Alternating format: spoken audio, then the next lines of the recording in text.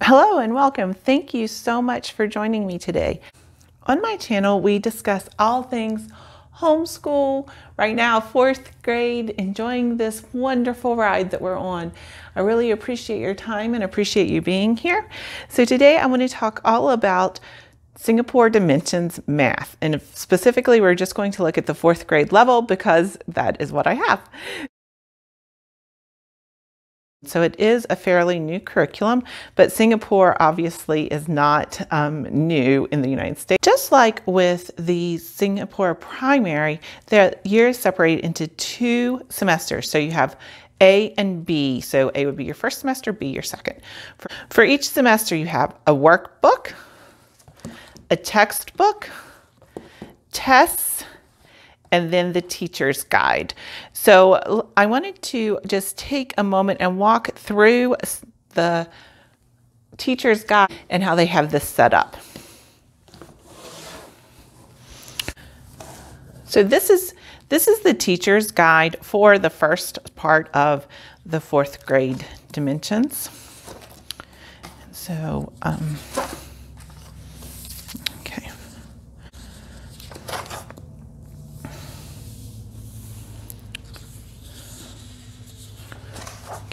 At the beginning of the teacher's guide, there is the scope and sequence. So we'll just look at 4th grade. So for 4th grade, for A, we're going to do numbers to 1 million, addition and subtraction, multiples and factors, multiplication, division, fractions, adding and subtracting fractions, multiplying a fraction and a whole number, then line graphs and line plots. So I want to focus on this fractions and walk through some additional information for Singapore using the fractions as an example. So when we start with chapter 7, adding and subtracting fractions, it shows you that we have the chapter opener, and then it shows you the lessons and the page for each lesson within this book, and then the resources. So you have your textbook resources as well as your workbook resources, and then the objectives for each lesson. The beginning notes for each chapter really gives you ideas of how to teach the lesson, and it gives you multiple methods. So here's method 1 for fractions, and then method 2, and then it talks about subtracting the mixed numbers and some of the materials that you'll need, and then the black line masters. These black line masters are found on the Singapore website under the dimensions section, and so these are downloads, and so I'll get into that when we go through the lesson. And then it talks about the activities. So you have the chapter opener, and then you go into lesson 1. Something to notice is that the teacher's guide is in full color, and they have the full page of the textbook on here. So for example, this is from the textbook 4A, page 171, and it is a full color exact replica of what the student will have in their textbook, except this just has the answers in it as well. So as an example, let's walk through lesson 4. So this is still chapter 7, lesson 4, and it's adding mixed numbers. So you have your objective and then your lesson materials, which would be fraction manipulatives. Throughout Singapore Dimensions, they follow the philosophy of think, learn, do, exercise, and practice. So you're going to see those sections throughout the teacher's manual for each lesson. Think, learn, do, exercise, and practice. Think is where you would provide the students with the manipulatives, and then in the student textbook, which this is the exact replica, the exact picture of the student textbook, except it actually has the answers in it, it will give you a think problem. So you provide the students with manipulatives. You ask the student how they would complete this. So we're thinking about the problem, and then we learn. So now we are into some concrete examples to learn, and you can talk about either method.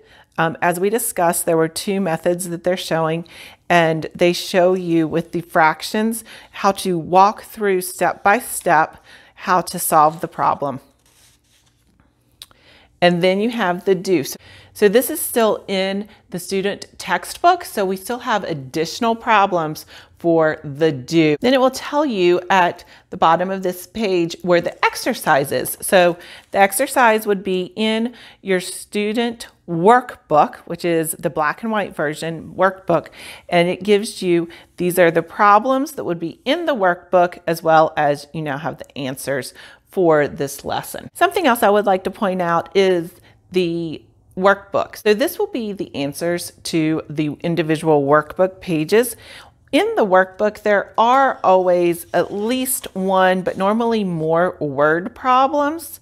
Some of them are just considered regular problems, and then some of them are considered the challenge word problems. This curriculum does have word problems, there's no doubt about it.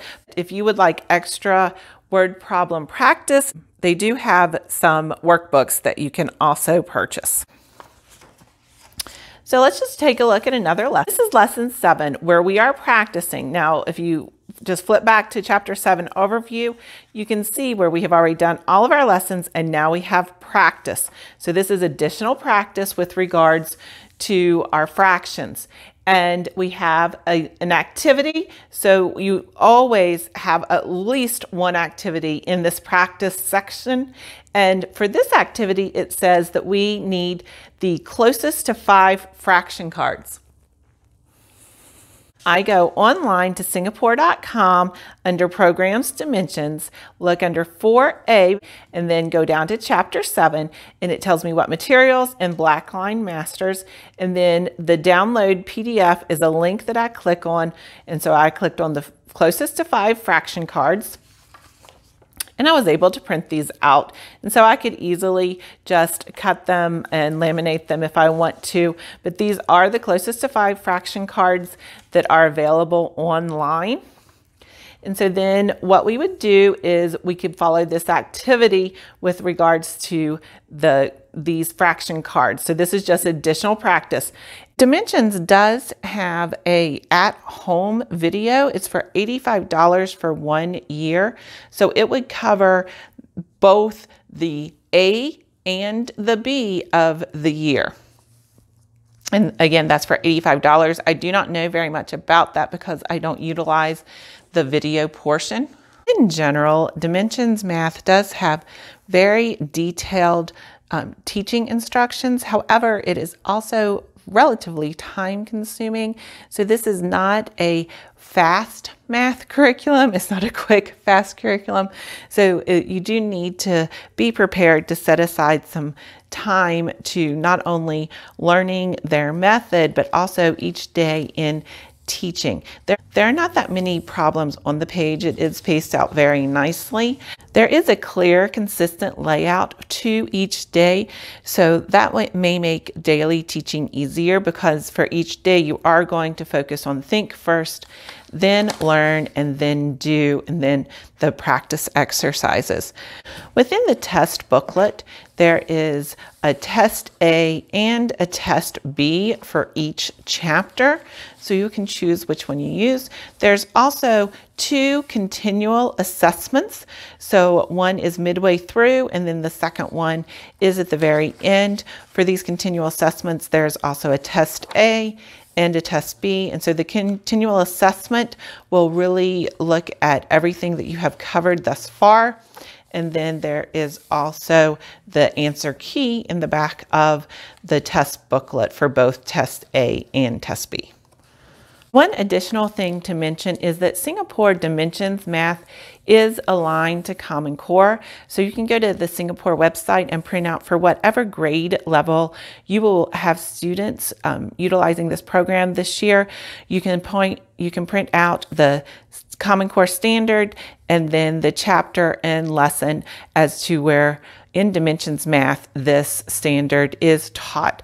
So if Common Core is something that you need to stick with, just know that Dimensions Math is Common Core aligned.